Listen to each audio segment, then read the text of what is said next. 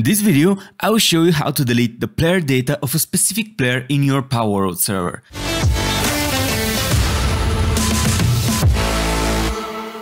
This way, you can reset the specific progress for the specific player. The first step is to go to your Palworld server. Then, you have to get admin rights. If you're not familiar how to do it, check our video on the topic. Then, go to the chat by clicking enter, type show players, and you have this information. So basically, if you want to remove the data of a specific player, the player has to be online in order to retrieve his player ID.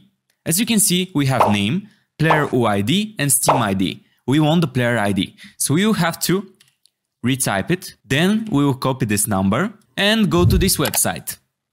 That will help us convert decimal to hexadecimal.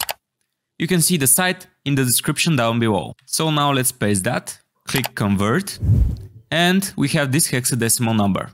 The next step is to go to our control panel.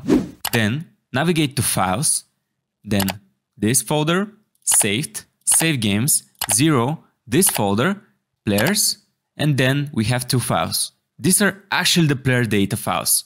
Here you can see and notice actually the beginning of the name of this file matches this hexadecimal number. This is the actual file that stores the data for the specific player, in this case me. So what we have to do here is to click on this file and actually remove it. Let's test it. Then stop the server. Now let's start it again. And let's try to join. And as you can see, we removed the player data for our player and we have to create our character again. So we have to type name and confirm and customize it here, then click start game. That's it. Thank you for watching this video. Subscribe and like for more.